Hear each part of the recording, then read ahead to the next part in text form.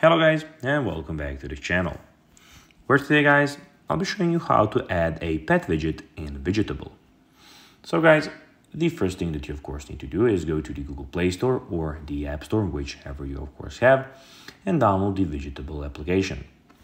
After that, you just need to go and log into your profile or register to Widgetable if you already do not have a profile, or you can join as a guest. But now guys, let's see what we actually have in front of us here. So we have the Explore tab, we have the Wallpaper tab, as you can see where you have a lot of wallpapers, and the More tab, where you can go and check out everything about your profile.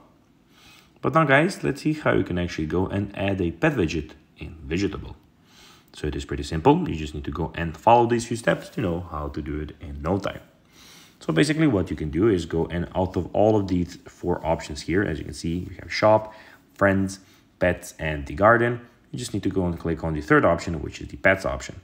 Here you can go and start hatching your pet. So start your pet journey. Get an adorable pet by hatching a pet egg.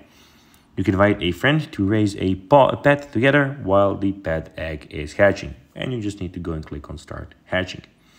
Here we have the eggs, we have the pets. So when you go and hatch an egg, it will become in the pets folder. And that's basically how you can actually go and do it. So you have to go and firstly go and hatch it.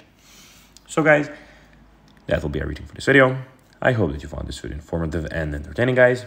If you did, don't forget to like this video, share it, subscribe to the channel, and put the notifications on, as guys, this really helps us grow our channel. So if you have a few seconds, it would be pretty cool if you could do this for us. So guys, as I said, that will be everything for this video. I hope that you enjoyed it, and guys, as always, I'll be seeing you in the next video on this YouTube channel. Until then, bye guys.